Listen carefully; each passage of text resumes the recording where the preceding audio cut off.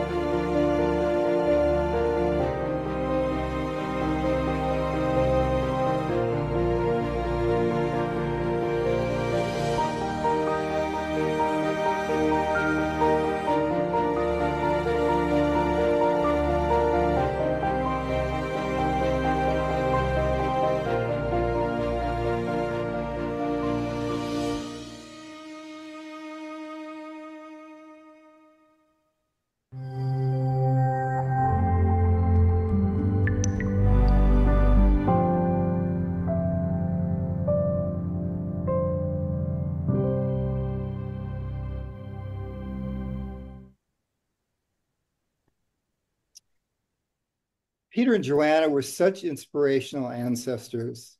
They helped to forge a path that has led us to be here today. Welcome to everyone who has joined this gathering. Each of us are now becoming the ancestors for the next generation. I think most of you already know me. My name is Jim Struve, Executive Director of MenHealing. The theme for today is ripple effect. We affirm that each of us has significance in building a movement to help men and their loved ones heal from sexual harm. By supporting men to heal, we hope to help heal the world.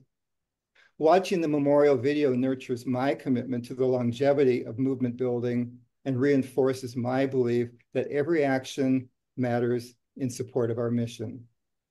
My own path to working with boys and men who experience sexual harm reflects the synchronicity of ripple effect. Quite by accident, beginning in 1976, I landed a series of jobs within child welfare agencies that immersed me in the lives of boys who had experienced sexual harm. Without any professional training, I was puzzled by my ease and effectiveness in relating to these boys. Then, one day, I was unexpectedly startled by a flood of repressed memories that revealed my own childhood history, which had been dominated by sexual harm. I was forced to face the difficult but liberating truth that I myself was also a survivor. My search to heal myself revealed the absence of resources for adult men who had experienced sexual harm. That day, I made a commitment that would have unexpected ripple effects for my life and the lives of other boys and men like me. I decided that I would not tolerate a world in which there were no resources for boys and men.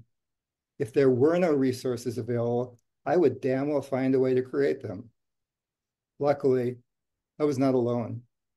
I had the good fortune to meet other soul companions like Peter and Joanna, who shared my passion.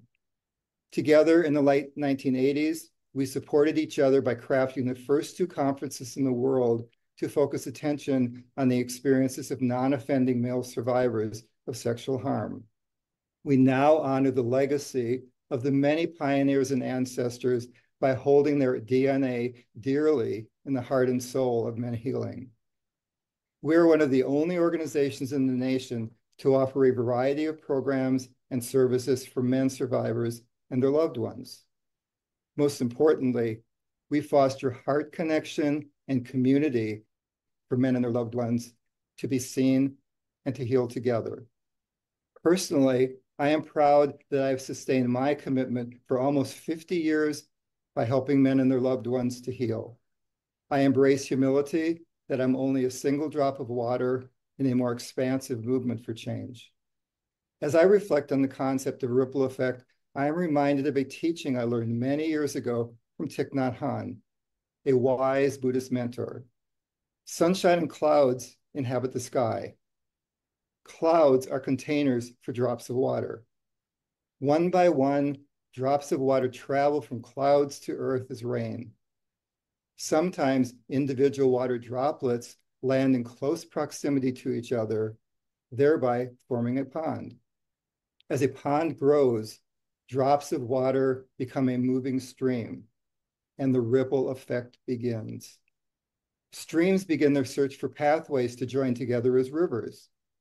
Rivers have diversity of movement, ever-changing waterscapes of lakes and rapids, offering calm reflection and forceful movement, shaping and reshaping Earth's terrain. Rivers are determination in motion. And most rivers eventually find a path to the ocean. Oceans are vast expanses of water, magnificent in their beauty and power, influencing all aspects of life on planet Earth. However, upon reflection, an ocean is merely a huge collection of individual drops of water that have each found their way to a shared space that forms an ocean. Over time, and honoring the cycles of life, many drops of water become ancestors as they ascend back to the clouds, forming new generations of water droplets, many of which will repeat the journey to Earth and back to the ocean. This story illustrates the possibilities of the ripple effect. Current data exposes the reality that 1 of every 6 boys or men will experience sexual harm during childhood or as adults. That currently calculates to at least 28 million American men as survivors of sexual harm. Each of us here today has significance as an individual drop of water. MenHealing is a living organism that thrives as a community of individual drops of water.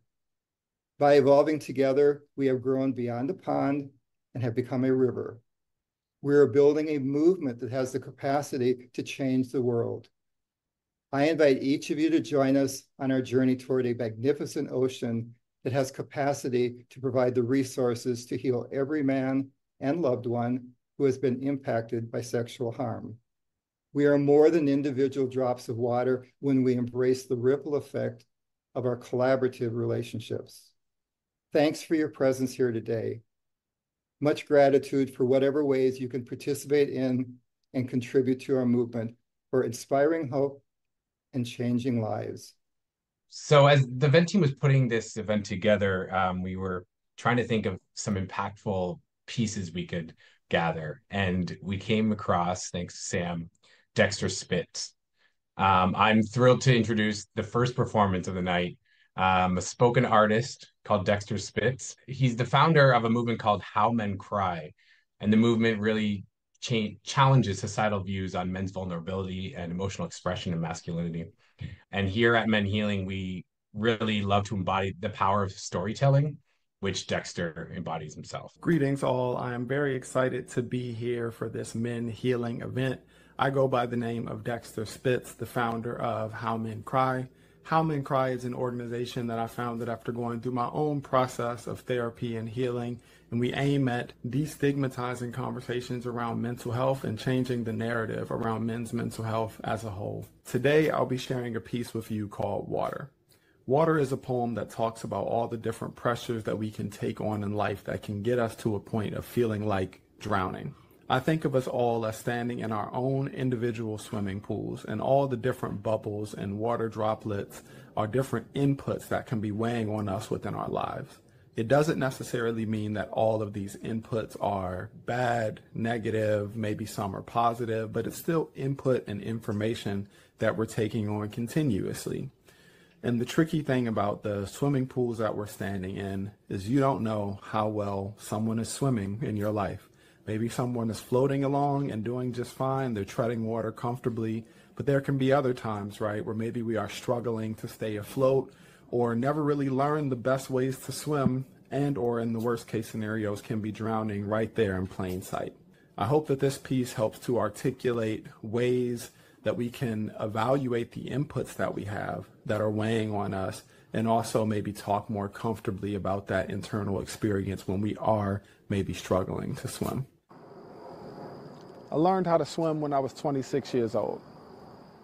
I don't know if y'all know, but there's a stereotype that American black folk can't swim. We didn't really have the best introduction to crossing waters, you know what I mean? So I get it. But I try to take the Will Smith approach in life, though. No, not the whole slapping people thing, but the taking on of a mentality of challenging things that really scare me. I was a bit embarrassed, but I was determined, so I signed myself up for an introductory swim class. And no, I was not with the little kids with the floaties, I was with the adults. My father could swim quite well, actually, but he never really took the time to teach me. A couple of passing lessons, but he never really made sure I could, so unfortunately, like many things in life, I had to learn how to do so by myself. Sometimes I get tired of swimming alone. So here I go. I learned how to dive into the deep end first. They make it like a rite of passage. I was trying to pretend like I was not afraid, but I can see in this moment that I was this scared little boy all over again. Heart racing and nervous, saying the mantra that they teach you, the water is your friend. So I'm starting to panic, so I look around for any means of safety, and I see a life raft on the wall. So I'm like, well, at least they can throw that in to save me if this really goes south. So I squeeze my nose and I close my eyes and I jump in. I'm actually a pretty good swimmer nowadays, but every once in a while when standing at the bottom of the pool, I swear that I can feel the pressure of the droplets weighing down on me, seemingly trying to steal the oxygen from my lungs. See, I struggle with treading and I'm not all that great at floating, and I know it deep down, so in the worst case scenario, I panic and have to push my way back to the surface. I tend to swim alone, and it occurred to me that there will be no one that can throw in a life raft. I should probably be more responsible, but it feels a bit embarrassing to ask for a pool buddy when you're grown. My boy Darren drowned at 22, actually.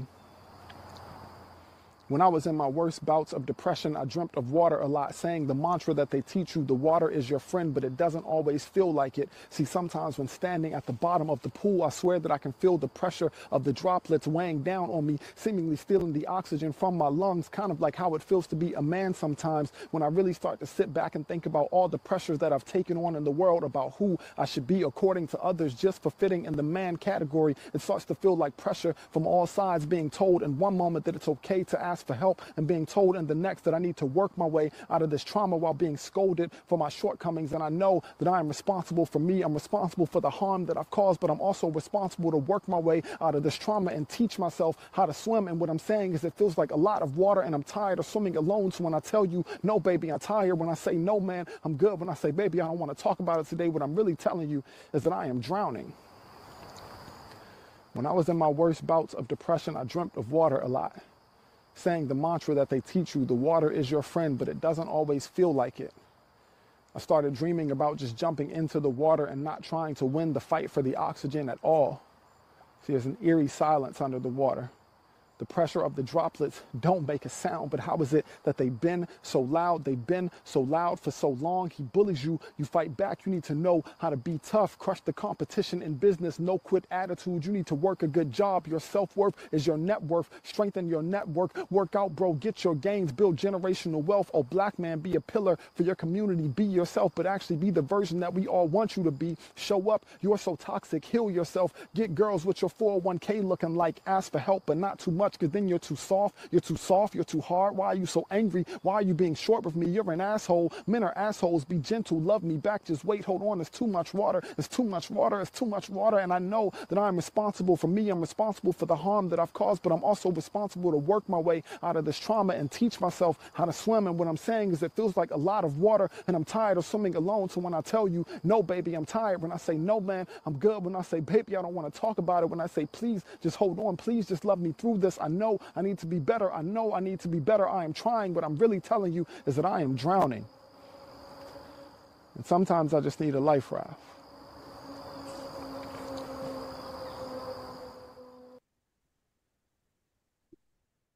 That was incredible. The power of words there on full display. Thanks, Dexter Spitz. You can, folks, feel free to comment on any of this stuff in the chat. We really want to encourage your own reactions and your own feelings about what's happening tonight. Our next guest is a longtime supporter of MenHealing and a Weekend of Recovery alumnus.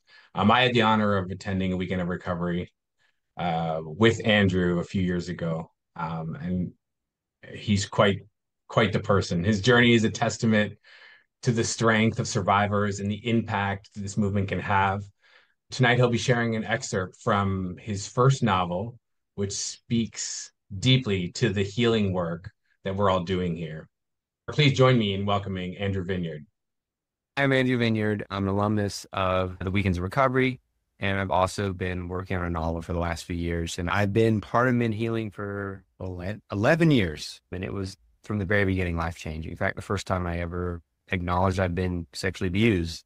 I grew up in a small town in Georgia called Lithium Springs, and for me, I really, dealt with this identity of, having been sexually abused by my father and the certain just realities of views that I'm expected to have as a white male Southerner, knowing what was done to me was wrong, but not being able to express it.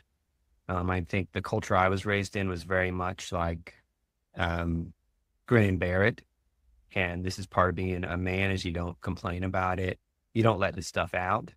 And actually, when I did the story project, there were several people from my town in Georgia who posted some pretty nasty comments about me letting dirty laundry out and talking about my father that way and telling what he had done. And it really was this whole system of keeping people silent and just going along. So that's what got me to write, is to try and, I'm trying not to get emotional, but to have some empathy for, that little boy, and to really show what it was like for me growing up. I've not tried to say this is wrong or right. I've just tried to give an accurate depiction of what it was like. I didn't even really know what genre I was writing in until about a third of the way in. I realized I'm writing a Southern Gothic detective novel. The excerpt that I'm reading is from Wayland's point of view. He's a GBI agent, Georgia Bureau of Investigation agent, who's been called in on a child's murder, and that's been getting a lot of attention. And even Wayland has a history of sexual abuse. He's from rural Georgia also. And so even there's a lot of overlap. So many survivors, myself included, struggle just being in their bodies. I'm not an expert in this, but I do know that survivors have a much higher rate of autoimmune diseases, much higher rate of having body dysmorphia. It affects you in such a core way that it's really even hard to know yourself, including your own body. And I have thought a lot about that. And in that writing, I'm trying to show what it's like to be so separate from yourself, to be split in two at such a young age and to carry that around. I think survivors, I hope that they feel that this is authentic to the experience of dissociation in terms of the allies and friends and family, things like that. I hope it helps give them some of an understanding. I hope it helps build connections. I think something I've really loved about the friends I have, my partner, and I'm just so grateful for their willingness to try and understand me and to not write off whatever I'm experiencing, even if they don't fully get it. I did not expect to make it this far in my novel, and here I am at the very end of reworking it. I don't think I would have had the courage or support to write this about MenHealing. There's been just so many people from that community I built that have supported me in doing this. They've totally said, like, go for it. And what do you have to lose? It's really helped me allow myself to just hear that I have a right to follow things that feel meaningful to me. It doesn't, have to have some sort of outcome. This may not have any benefits financially. I may never get anything out of it. It may never even get published, but it means everything to me. And I really need to do it. 2 a.m., Tuesday, March 3rd, 1999. Waylon sat on the edge of the bed, crunched forward with his chin resting on his closed fist. He had a 10 a.m. appointment with Frank. He just had to hold on a little longer. His sucking, pleading sobs repeated in his mind. This thing had visited him before, but he'd never understood it. Questions swam in and out of his mind. He'd given up on sleep hours ago. Instead, he practiced connecting the rooms and shutting the doors. Yet his mind refused to go long. He stepped back to long ago, to the first time his memories had come back to him. In 1975, Waylon reclined on the sofa of his mother's small apartment. He was on leave with only 6 months left in his service.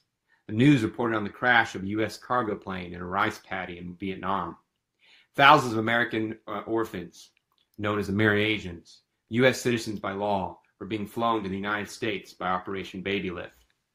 The TV flashed images of the smoking plane and the farmers pulling bodies out of the wreckage before switching to black and white photos of infants in square plastic containers laid side by side in airplane seats, children of GIs and Vietnamese women who wouldn't claim them. Something about the randomness of it, the small choice of putting a child on a plane being consequential, triggered it. He only glimpsed it, like looking through the triangle of light from a cracked door. The light started to move, arching in tune with footsteps on bare wood. It hooked him, pulled him out of his body. He could feel his father's hands rough against his flesh, his hot breath on his face. The sourness of it filled his nostrils. The last scent before the world went upside down. Waylon found himself separated in two halves. Part of him was there, sitting on the couch, while another part of him stuck to the ceiling, looking down at the cramped living room. The world looked like an invitation. Everything had been copied and replaced. His mother came into the room. Her hair, covered by a sleeping cap, gave her a sterile, surgical appearance, and the blue bathrobe made her look like a plump berry. Jojo? His childhood nickname floated through the room, but didn't reach him. He couldn't respond. It was like a wire ran from his body to the ceiling, and the signals were too faint to make it down. His mother reached out, placed her soft hand on his cheek. Her touch saved him, allowed him to crawl down into himself. In the dark room, Waylon took long, deep breaths. A cold sweat ran down his cheeks. His mother had died years ago, but he still craved her soothing touch, the grounding of her love. Sitting at the edge of the bed, with his bare feet on the thin carpet, he listened to the distant wash of an airliner. And the far-off mechanical roar, a word came through. Terrence. Thank you so much for listening. I hope you all enjoyed that. And I hope to get this out soon and have a community of people reading it. Thanks, Andrew. I'm going to invite everybody to just take a deep breath right now. Y'all just want to close your eyes or do whatever's comfortable for you. And just breathe in. And out.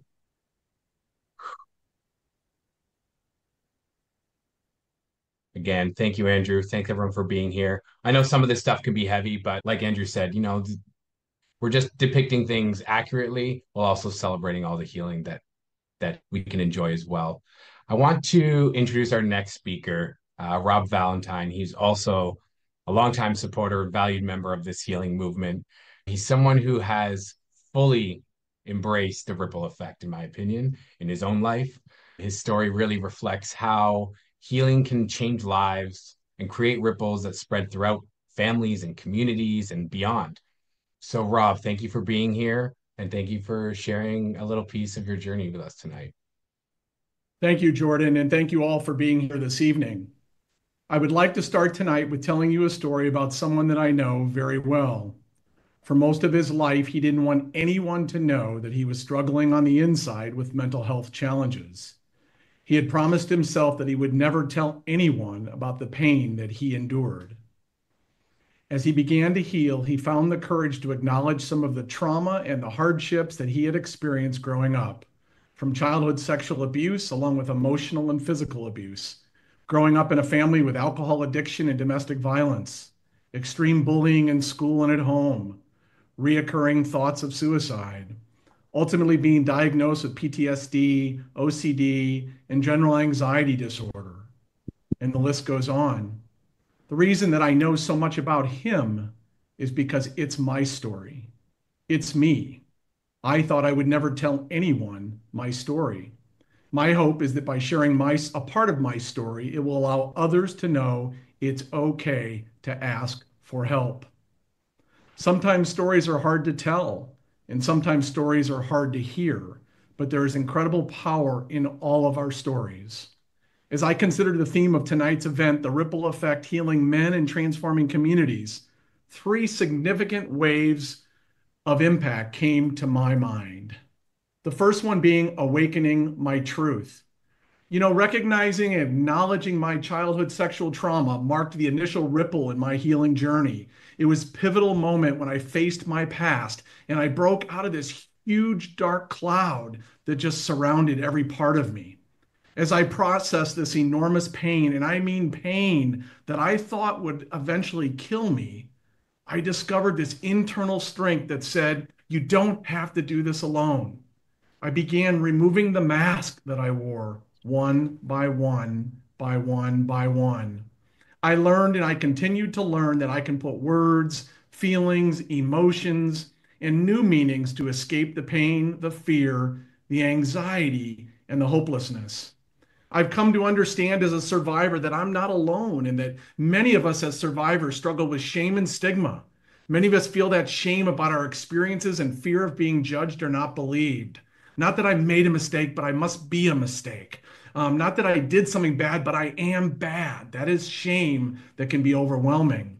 Isolation. Many survivors may feel alone in our experiences, believing that few people will ever relate to our pain, which can lead to depression and loneliness. Or this fear of disclosure, where many times we have a huge concern about revealing our trauma to family, friends, or even professionals. We might worry about how others will react or about how it might impact our relationships. This tells me a little bit, that tells you a little bit about my first ripple, awakening to my truth. Now let me tell you a little bit about the second ripple, pathways to healing, or what I like to say is human connection drives wellness. My journey through hope and recovery illustrates that healing is not linear. And by sharing what worked for me, I hope to motivate others to take their own steps forward.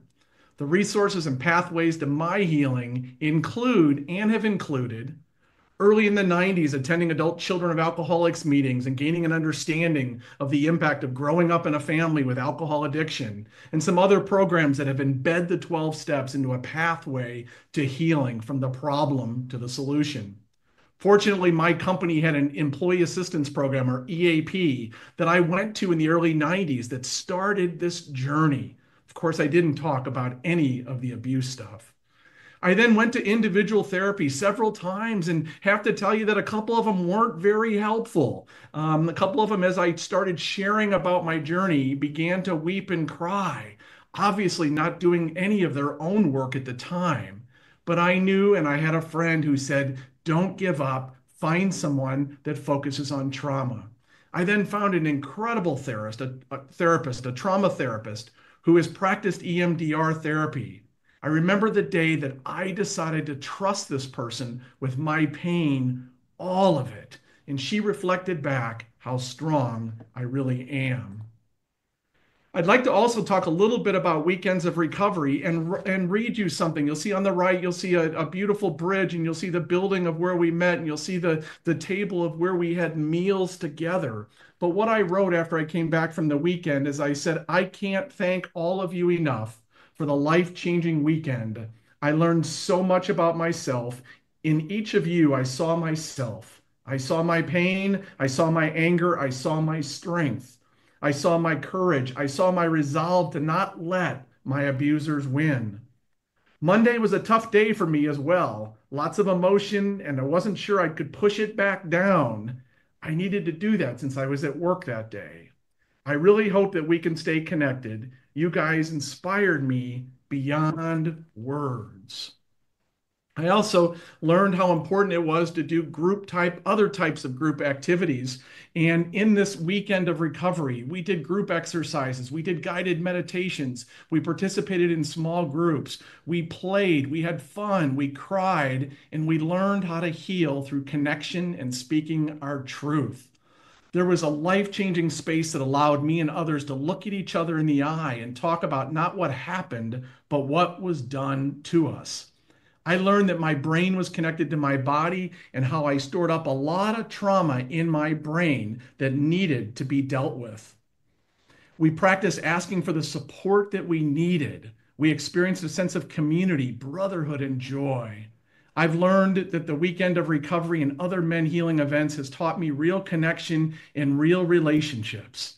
I met during that weekend 3 very brave men that we continue to meet on a regular basis, and we have now met together as a group for more than 12 years. In the past 2 years, I have also been participating in the MenHealing Survivor online support groups. A couple of the men are here tonight. Hello and welcome. And I can tell you that in my most recent group, 7 very brave men, all from different walks of life, we all realized that we belong to a club that none of us ever wanted to be a part of, but we are all grateful as we pull strength from each other's journeys. And now I move to the third part of the ripple effect for me, which is connecting through stories, changing and saving lives. By being open about my experiences, I aim to validate the struggles of others and to inspire hope. My favorite phrase in the last 2 years is, I will continue to recover out loud so that others don't have to struggle in silence. I knew that my purpose was to take hope in recovery to as many people as possible. You see up on the screen here a couple different examples of where my story was highlighted. And again, I go back to the early ripple of saying I would never tell anybody my story. But I knew how important it has become to be an advocate and realize that this was done to me. I don't like the phrase, this happened. It is something that was done to me, and I heal each and every time. And so you'll see that I ran a campaign for a fundraising campaign locally. I was highlighted in United Way, and I don't share these to pat myself on the back, but to let others know that it's okay to start telling your story when you're ready. Again, mine started in a therapist office, and from there has spread over the last 15 years. This is a couple pictures, and yes, I am the guy up in the top left corner as a college student, and I can tell you, you see the smile on that face. I was struggling more then than I've struggled most of my life, and yet on the right, you see that in 2018, after years of healing, I became the commencement speaker at a university. How can that even happen? How can I go from feeling this angst to being where I'm sharing hope with others, hope of recovery, the hope of healing?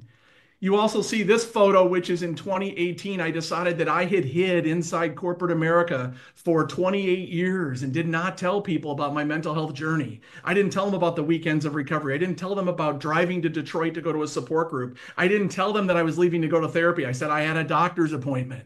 But what I can tell you is in 2018, I decided that it was time to again start further telling the story. And I told this story to 500 of my colleagues, and I had 75 people in line for 3.5 hours wanting to thank me for talking about trauma, talking about recovery, and the power of what happens when we heal. And finally, today, I have an incredible opportunity of teaching a mental health first aid class to corporations all over the United States. And in each every one of these, I talk about suicidal ideation. I talk about trauma. I talk about recovery. And whether it's at Ford or Walmart or Delta Airlines, is there are people out in our workplaces that are struggling with trauma, both big T and little t. And I know through telling my story, I can be of help to others. So I once heard someone say that when we spend time with our secrets, we are lonely because our mind and our heart are full of the secrets. But when we let those secrets out and we begin to heal, there is more room for love, more room for joy, and more room for peace. The resources and support that I have found at MenHealing has been transformative in my healing journey, creating ripples of positive change in every aspect of my life as an employee, as a business owner, as a husband, as a grandfather, as a father, as a brother, and as a friend. And I recently celebrated 40 years of marriage that continues to get better each and every day, even after those hard times. I know now that healing is not just possible, but it is a vibrant reality. I also know how to reach out to others when life becomes difficult. So today I experience more peace, more joy, and some incredible relationships in every aspect of my life. Thanks for listening to my story. I'm so both proud of you, and it's a joy to been a part of that journey for the last few years myself. So thank you so much, Rob. Thank you for being here. MenHealing, we've as an organization, we have gone through a bit of an evolution since I've been a part of it. We're always evolving. You know, we always got something new to learn. But during the COVID-19 pandemic, we saw sort of an overwhelming increase in the need for support within the survivor community. The MenHealing responded by expanding our services in ways that we hadn't really anticipated. We quickly adapted and moving our weekends of recovery into a virtual format, proving that healing can happen anywhere. And as the world changed, we recognized that we needed to evolve with it. So our mission became more clear, that making healing more accessible and reaching more survivors and removing as many barriers as possible to that healing. After seeing the success of some of those virtual events that we held during the pandemic, we knew we had to continue down that path. And the evolution led to the creation of our alumni support groups. And these provided an online safe space for survivors to continue their work that they were doing in the weekends of recovery, beyond the weekends of recovery. Something that's truly groundbreaking and I think very unique are partner support groups. And these are designed to serve and support partners of survivors. So the ripple effect of these groups is undeniable. They've become a lifeline for a lot of folks in times when they really, really need them. I would now love to introduce Malia, an incredible supporter of MenHealing and a firm believer in the idea that healing from sexual trauma does extend far beyond the individual. Malia will share more about our unique partner support groups. Hi, my name is Malia Silverman. I have been involved with MenHealing now for about 2 years, ever since I joined for a partner weekend of recovery in 2022. And since then, I have attended a couple of retreats as well as being a facilitator of the partner support groups. 2 years ago, I was brought, not very happily, I must admit, by my partner to a weekend of recovery. I thought, this space is not for me. This is absolutely your thing. I was really nervous about what I would have to talk about and how his healing impacted me. But after 3 days in the mountains, I very quickly learned how my partner's trauma does impact me and our relationship. And so after the weekend of recovery, our group of partners that were at this retreat did stay in close contact and formed an informal support group. This was never something I expected to be a part of, being that I would consider myself someone who has always been a bit emotionally closed off. I can't put into words how hugely I benefited from these groups and the people in them. So this partner group, as well as the official partner support groups offered through MenHealing, are truly a one-of-a-kind experience for partners. This is something to note that's extremely rare. There are very little to no resources for partners of survivors of sexual abuse to rely on. These partner groups are offered as a place of solidarity and understanding. It does allow for partners to gather once or twice a month, depending on the schedule, to connect about the topics that have been coming up or may have been difficult in the past weeks since they last spoke. Sometimes there are arranged topics through facilitators as well. Sometimes the conversation just takes off based on the needs of the group. This space has allowed me to build connections and relationships with other partners that I can call on a good day to celebrate a success or a bad day to talk through difficulties that may be coming up for us. When one person is hurting, everybody else around them is noticing that hurting or hurting themselves. And our world, I like to think, is based on a whole lot of kindness, support, and love out there. And the ripple effect really supports the healing from one person and how we see that ripple outward to the healing of others in their community. I've been able to share my personal experience with a couple of friends and family who recognize how impactful this has been, and then they've passed it on to their partners or their friends, and they've mentioned how amazing it is for partners to have this space and how a lot of times even someone they know could benefit from joining a space like this. So I'd say that right there is the ripple effect in the works. For MenHealing to hold space for partners is really to hold space for healing across the board. And this is an outlet dedicated entirely to what is coming up for the partner of the survivor. So I just want to thank MenHealing for holding this space for partners because it's truly one of a kind. So our next guest, Keziah Waters, is a truly gifted theater and performance artist who brings their own journey of survival and healing into their work. Tonight, they will be sharing a powerful performance that addresses generational trauma and tracing and healing. And, you know, just as healing can have a ripple effect, trauma can truly have a ripple effect as well. So we need to counteract that. And part of Keziah's performance talks about that. It's weird and wonderful, and I hope you all enjoy it. Hello, hello, hello. My name's Keziah. I am so grateful to be asked to present a piece for MenHealing, this beautiful organization with a mission about, a mission that's close to me, especially as a survivor of sexual trauma. Is somebody who is constantly in the process of healing, in the cyclical process. One technique that I'm in the practice of when I think about healing is tracing. Tracing where things live on my body, the performance, my social conditioning, how the words come out of my mouth, how I walk, how I enter the room, how I receive information. All of that is connected, and all of that is connected not just through me, but through a generational lens. A song that kept on coming up as I was creating this project, a song that was coming up was Them Bones. And Them Bones, a lot of my work deals around folklore rituals and historical archives. Them Bones is a spiritual that we know contemporarily as a nursery song. So them bones and the dry bones, knee bone connected to the leg bone connected to the pelvic bone. And what it's doing is not only locating where things live inside of the body, but breaking things off into tiny pieces so you can understand the whole. And that's kind of like how I think about healing, and I think about what I wanted to talk about in my own healing process of how instead of them bones, but them people are that event connected to this event makes this event, right? It's a little bit of mathematics in there. This adding, subtracting, dividing, it's very much how people think of chromosomes, right?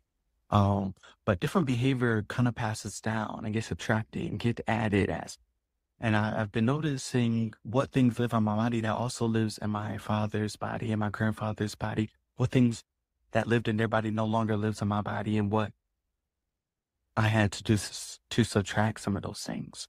The blessings, the curses, the blessings, the curses, the blessings, and the curses. This piece is called Them Bones because it's about tracing, finding, catching masculinity, in order to be a productive member in society and the community that I want to love and that loves me. So here's them bones.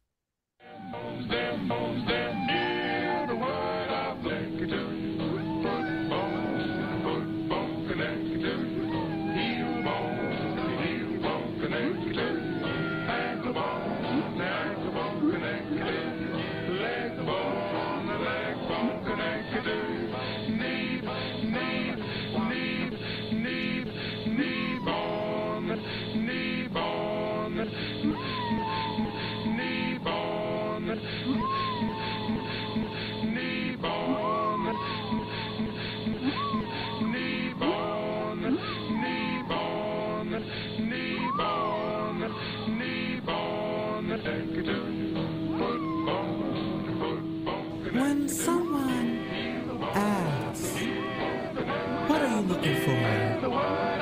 And I heard the reply was, I'm not looking for love. I am often confused because who is this person that doesn't need any more love and love at capacity and no overflow seeding? Who?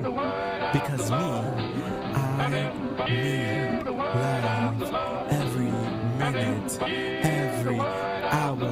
I want to be in it, moving towards it, and it moving towards me. Boy, child, single, born to a girl child. I can't afford to pass up a plate of love. Better yet, I need a second serving. Make me a to-go plate with your good Tupperware, because I've never been good at plastic wrap. Who is not looking for love? I didn't know that we lived in a world, a time where love was so readily available that it's not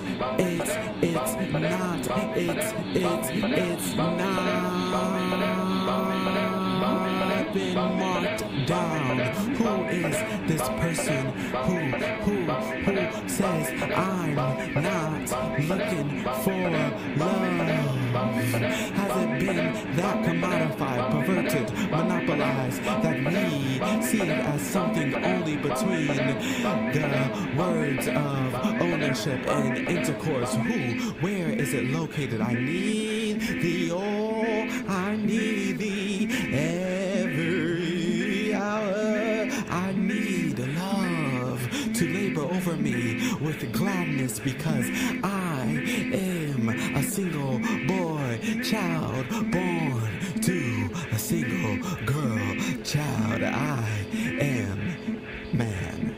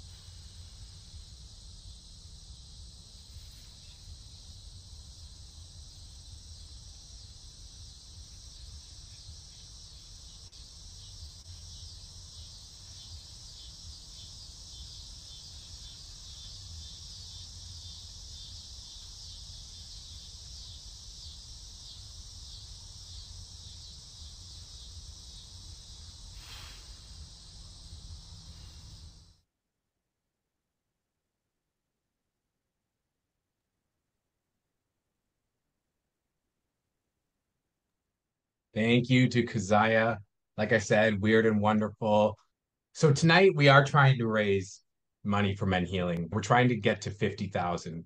And thanks to generous donor support, we do have a pool of 20,000 in donations. Just to let you folks know that MenHealing is entirely powered by individuals like you, people who care about this issue and about this movement and who want to be a part of it. We don't receive any government grants or big foundation grants. And a lot of that is due to because healing looks different for everybody, and we cannot have the strings attached to a lot of that money. And so we are entirely powered by you guys, and that's important for us.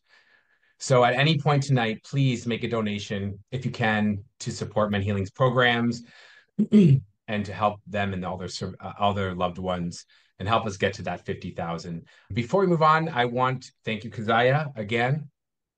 And like I just said, at MenHealing, we do truly believe that healing comes in so many different shapes, ways, and forms, and that not one size fits all. That's not an approach that you can take when it comes to healing from sexual trauma. And that's why we created the Just Healing podcast. So it was an effort to continue this movement of accessibility and healing to help break that stigma around trauma. And our podcast, Just Healing, doesn't exclusively revolve around male trauma or male sexual trauma, in fact. It is just what the title implies. It's just healing and all the different weird, wonderful ways that we do that. So it dives into just honest discussions and personal narratives and celebrates all the different kinds of ways that we can heal. So I just want to show you all this very brief sort of highlight reel of Just Healing. It is available on all podcast platforms. And we also have, if you go to the MenHealing YouTube page, you can watch the episodes as well in a video format. So I'm just going to show you a quick highlight reel here first, and then we'll be back. Welcome to Just Healing, where we rediscover humanity in our conversations around trauma and celebrate all the unique ways we love and heal. I'm one of your Season 2 co-hosts, Michael Munson. Trauma doesn't exist in a bubble, and healing shouldn't either. Let's listen, let's learn, let's heal.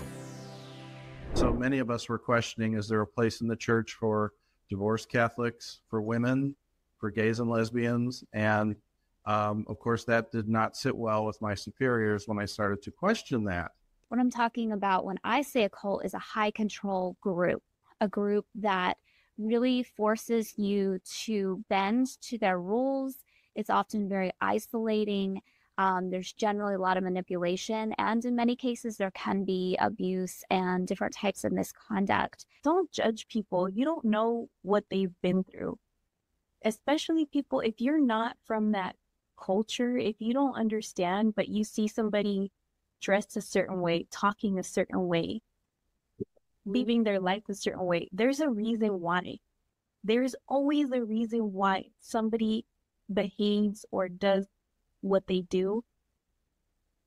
Be mindful of that. You had a criminal organization that was actually trafficking in young girls, in young Black girls. When people decide that they're not going to come forward, this kind of behavior just perpetuates. Our individual attitudes and beliefs create those cultures, those systems, those laws and policies, which means we have the power to change them. We live in a society where men are taught to be stoic and rough, and I'm not afraid of anything. And, and so I think that that's an interesting nuance. We need to try, as hard as it may be, to shift that fear into a place of love. As humans, we have this innate right and need to know like where we end and where the world begins. And trauma makes that so blurry for us, or takes it away.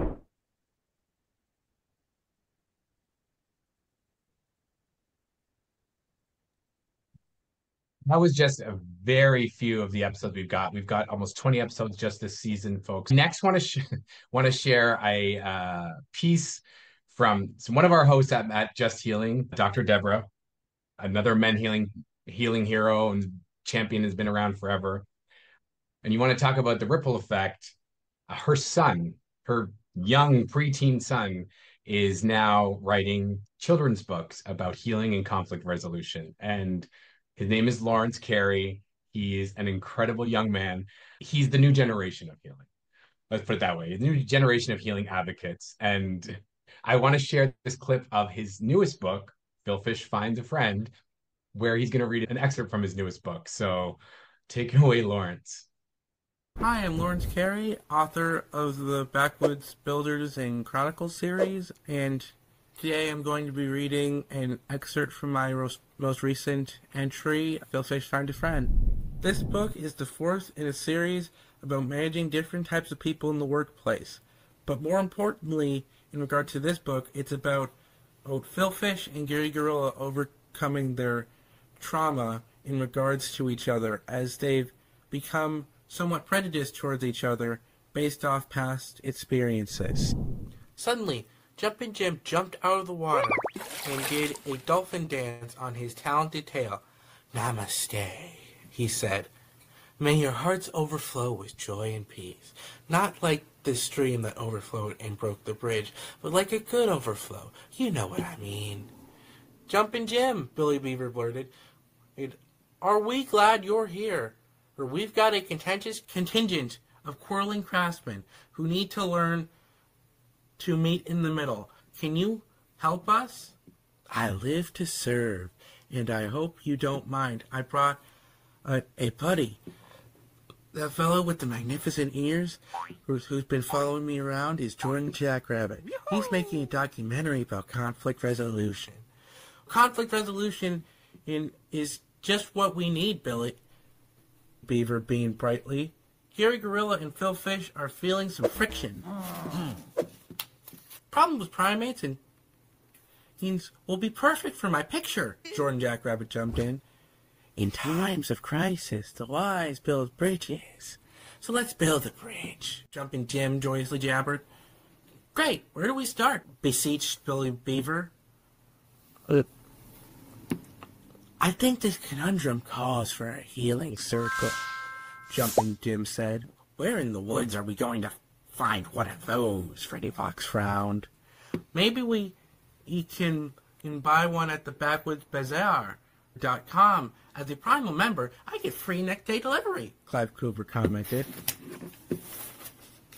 A healing circle isn't something you buy, my feline friend. It's something you build by bringing people together in the spirit of love and joy. Jumping Jim felt a shiver in his fins as he said the last part. In no time, Jim, Phil, and Gary were sitting in a circle on the shore of the stream. Before we can build this bridge, Jim began, we must bridge the gap between us. As for a long time, the swimmer and the silverback sat in silence staring at each other. Finally, Phil Fish was the first to speak. Stupid, he said as he began fiercely flapping his fins. We'll never get along. We're just wasting our time.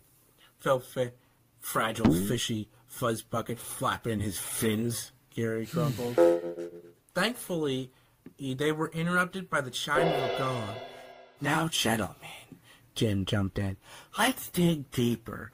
Why do you believe that you can never get along? And remember, as long as you get your purchases from Amazon.com, 20% of the purchases from this book and 100% of the profits from all Phil Fish Finds a Friend related merch go to MenHealing. So go on Amazon and get your book now. Because you did it with Mama. I don't know her.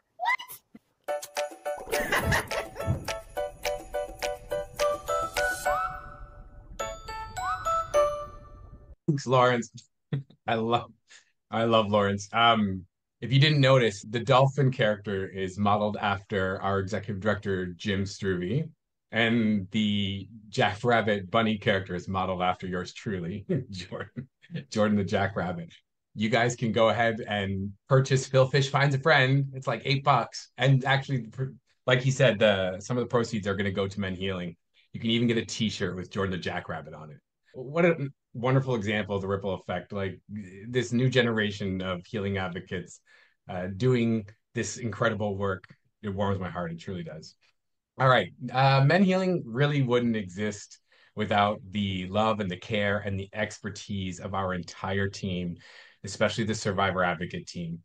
This incredible group of folks have been there since the beginning. They're the cream of the crop. They've helped shape, form, evolve, and facilitate all of the programs that we've ever done at MenHealing. So I really want to give a huge shout out and a huge thank you to that team, to the survivor advocate team. One of those incredible people who I've had the a pleasure of knowing for a very long time myself, Sandy Forty. She's gonna come on here to talk about another really unique and necessary initiative that MenHealing has coming up very, very soon, the Home Project. This initiative is a significant expansion of our mission to reach more survivors and offer even more accessible healing opportunities to folks who otherwise wouldn't get it. So, Sandy, if you want to come on now and share a little bit more about the Home Project. All right, Lawrence, that's a hard act to follow. I must say, I have to stop grinning so I can present to all of you the Home Project. So as the clinical director of the Home Project, I have been asked to talk about it a little bit and talk about the why and the what of the Home Project. And as Jordan said earlier, this is about the accessibility of healing. I'm going to start with the what. HOME, H-O-M-E, is an acronym that stands for Healing Outreach to Men Everywhere. We called it that because it is an invitation for incarcerated men to come home to themselves and to come home to a community of other men who are also healing from trauma. In its current form, HOME is a trauma-informed, interactive, compelling, and thanks to Jordan, a beautifully illustrated ebook that has been created to provide information about the impact of sexual harm on the emotions and behavior of men who are serving time. At its very inception, HOME is a prime example of the ripple effect of the MenHealing organization.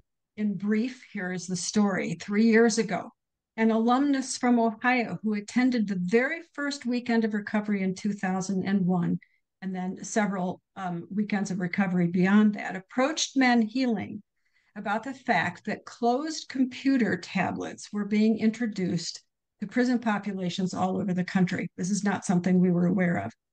He had spent considerable time over the previous year knocking on doors of the Ohio Department of Corrections, and finally had succeeded in getting information about NA and AA onto those tablets. He approached us about doing the same for the impact of sexual harm. We quickly discovered after he brought this to us that the estimated number of incarcerated men who have survived sexual assault is 56%. The reality is that that's probably much higher. Just think about that for a moment. Of the several million men in this country who are incarcerated, anywhere between 56 and 80% of those men have a sexual harm history. Since MenHealing has a commitment that there shouldn't be any barriers to healing, we decided that we were going to take this project on.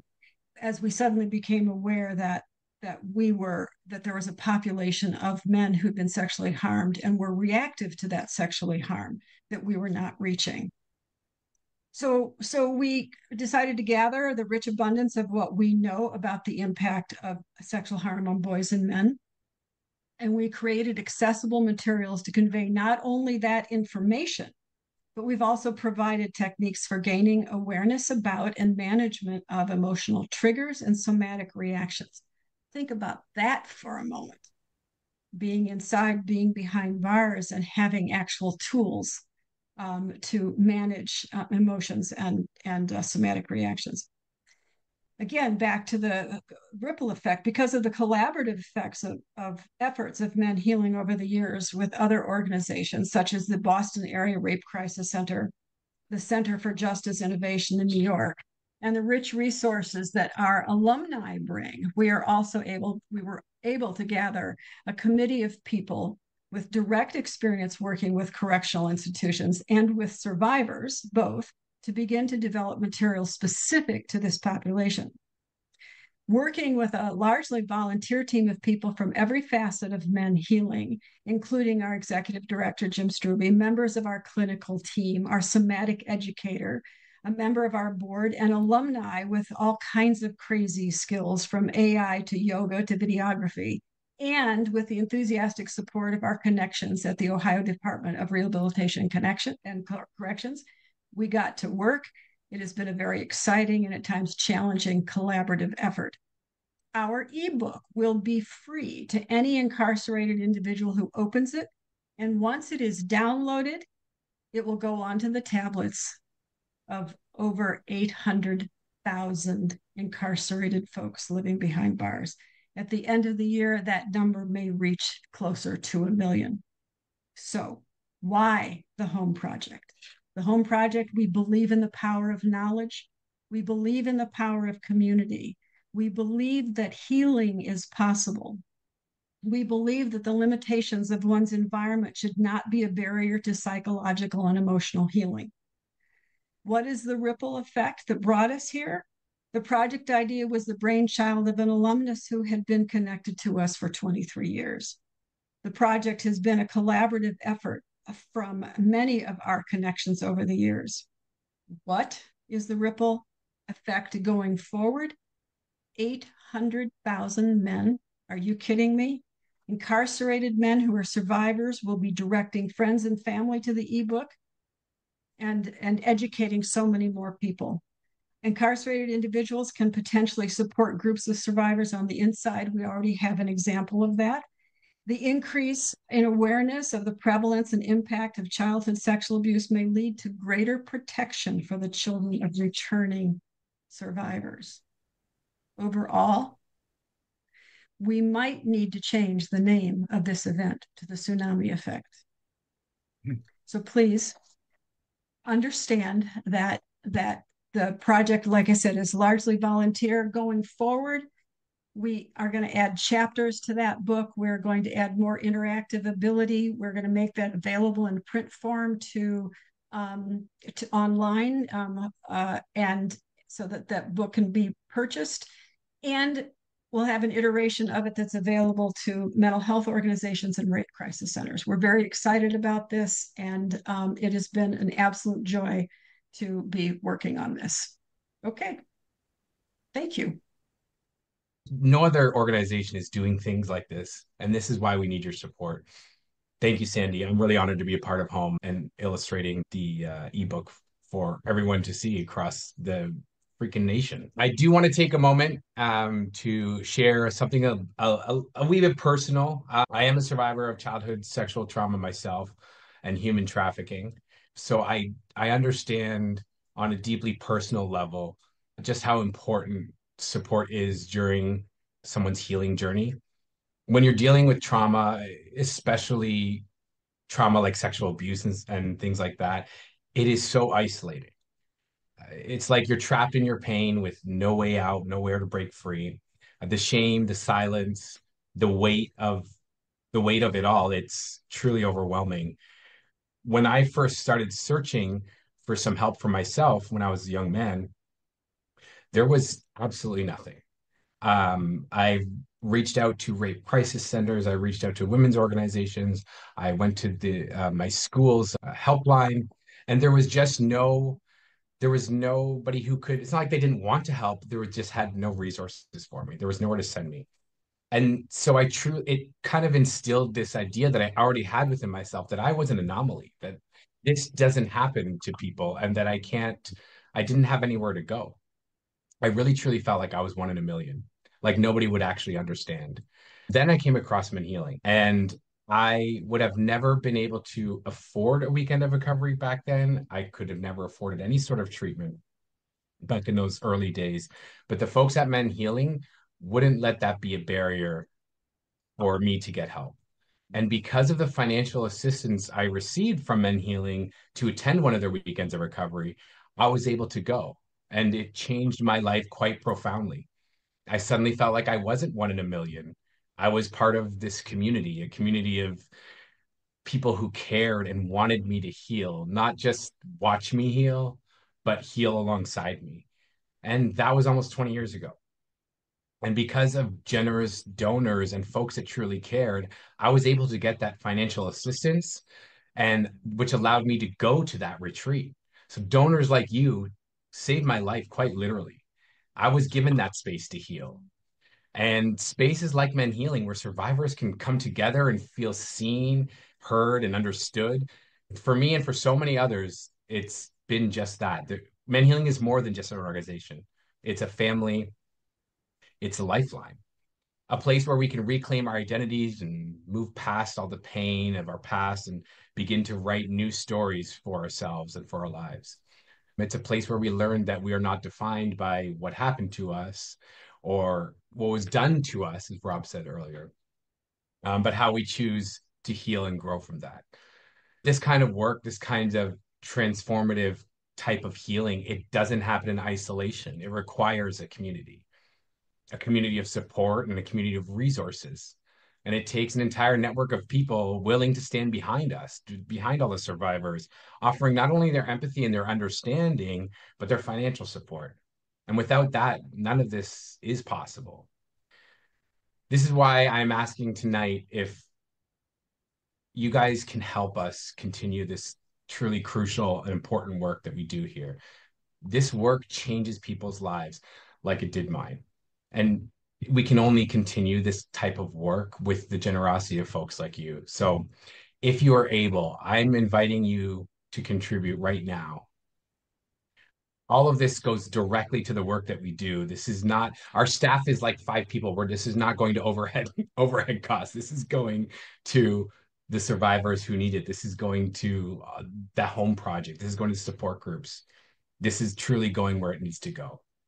You know, we're really not trying to build this empire of MenHealing. We're truly building a movement, and we want to invite you guys to be on that ride with us. We're going no matter what, so come with us. And from the bottom of my heart, truly, I've been with MenHealing, like I said, for almost 20 years. I've been working professionally with them for the last 7. And it's a full circle moment for me. I started at their weekends of recovery when I was 22, I think. And now I'm the creative director of the organization, and I'm 40. So it's truly a full circle moment for me. And it really means a lot. So thank you from the bottom of my heart. Thank you all for being here. Thank you for being part of this community and for choosing to make that ripple yourself in whatever shape, way, or form that you can. Before we close out the rest of the evening, we do have one more performance for you. This is a special guest. His name is Kieran Riley. He messaged me and found some of the work that MenHealing had done and reached out to me on Facebook. And we made a connection and we become friends. And he's a singer-songwriter. And I asked him if he could contribute one of his songs to this event tonight. And he gladly agreed. And then we've worked together over the last month to put together a little music video of one of his songs. It's really powerful. It's meaningful. You might want to grab a box of Kleenex beside you while he sings. But I want to introduce Kieran Riley. Hi, everybody at MenHealing. Thank you for tuning in to the fundraiser today. I'm sorry that I can't be there as it's happening, but as you can maybe tell from my accent, I'm in England, so I'll likely be fast asleep by now, hopefully. Yeah, I just wanted to tell you a little bit about me and a little bit about the song that you're going to hear. I'm a singer-songwriter from England. I wrote a lot of songs when I was part of Pentecostal church in England for quite a few years, and so a lot of my songs kind of reflected that. But then as I started to experience questions surrounding the trauma that I'd experienced as a child, I started to write songs more about that trauma and through that revelation of what actually did happen as a child. This song in particular is called Who I Choose to Be, and it's all about really moving on from that person that affected me so much by kind of reclaiming my life. And I don't really want to say too much about how I wrote it, really, because it kind of just fell out of my heart and my mind. And I really hope that it ministers to people who have been through similar things. Also, I hope for the people who may have family or friends who have been impacted by sexual trauma. I just really hope that you like the song. Thank you for having me, and thank you so much for supporting MenHealing. Enjoy the rest of the evening. Thank you.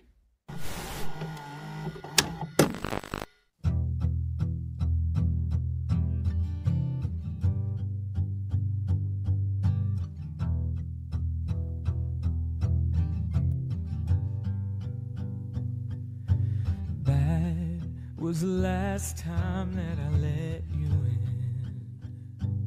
And it's fine if I never see your face again. I'm done dying for a liar's sin. Because of you, I'm not who I might have been. Oh, you won't take me out. No, you won't break me down.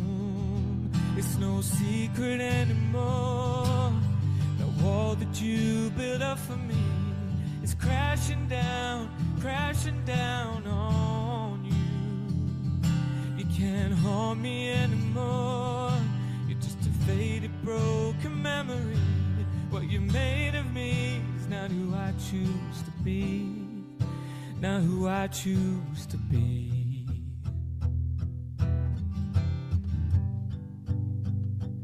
Does it hurt to see me with these broken chains? Free from the shackles of your wicked hands. Did you know my life was like a battlefield? Well, now freedom's won me back my heart. Oh, you won't take me out. No, you won't break me down. It's no secret anymore. The wall that you built up for me is crashing down on you. You can't harm me anymore. You're just a faded, broken memory. What you made of me is not who I choose to be. Not who I choose to be. Don't you think I've had enough of you messing with my head? You've already stole the best of me. Don't you know that I've had enough of seeing you everywhere I go? You're trying to take the rest of me.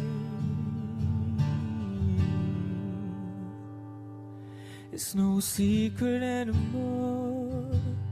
That wall that you built up for me is crashing down on you. Oh, it's no secret anymore. The wall that you built up for me, crashing down on you. You can't harm me anymore. You're just a faded, broken memory. What you made of me is not who I choose to be. Not who I choose to be.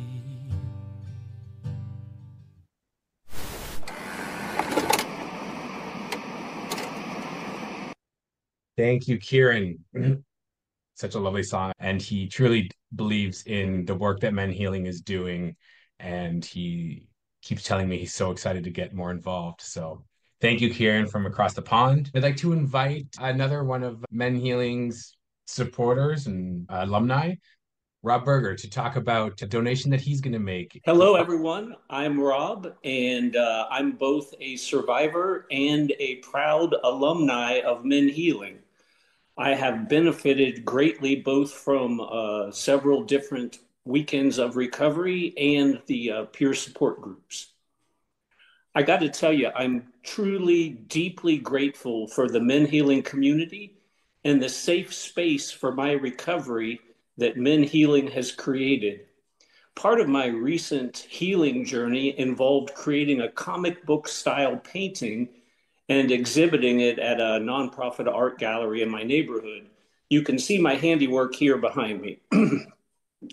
I don't have to tell you, most of the other artwork on display was either abstract or beautiful. And then there was my painting, right? Telling my abuse story. When it sold for $500, no one was more surprised than myself, but I immediately knew what I wanted to do with the money. I'm donating that $500 to MenHealing and I hope you'll consider making your own donation. I know our donations will help someone else heal. Thank you. Thanks, Rob. We so appreciate that donation. Thank you so much. My wife and I have decided as part of this event to donate $1,000. And we believe in all of the work that MenHealing is doing and will do in the future. So to the campaign, great job, staff. And my wife, Nancy, and I are very happy to be a part of this. Thank you. Thank you, Rob. We really, really, really appreciate you all for coming and being a part of this movement that MenHealing is on the fast track on. You know, we have been doing this for a long time. We've evolved, we've changed, and we really believe that we are doing some incredible, incredible work. A lot of you here have either benefited from it or been a part of this movement yourselves, and we appreciate every second that you all have been here. We want to thank everybody for coming, for sticking around, for enjoying all the performances. We want to thank all of the people at MenHealing, the staff. I want to thank Zadia and Sam and Jim and Sandy and Rob and other Rob and everybody for being a part of this. It really means a lot to us that you're here and that you've contributed. I would encourage everybody to check out all the links, check out the podcast, go to our website, sign up for the newsletter. You can stay abreast of all of the stuff that we've got going on at MenHealing. Just sign up for the newsletter, stay in touch with us, follow us on social media, stay in touch with us in whatever way that feels most comfortable for you. Tell your family, your friends, your colleagues, if you work in the trauma or healing fields, let them know that we're here, because we do, you know, we're small and mighty, and we need word of mouth to get us out there. So keep building the movement with us. Just again, thanks for everyone being a drop of water and making a difference, because we are more than a river. We are on the way to creating a dynamic movement. So thanks for everyone who's been here tonight. And if you guys ever want to learn more, please reach out to any of them, me, MenHealing, Jim, any of us. You can reach out to any of us. We are a small and mighty community, and we will always answer you back. So thank you for being here. Thank you for contributing. Thank you for being a part of this movement. And we'll look forward to hopefully seeing you again.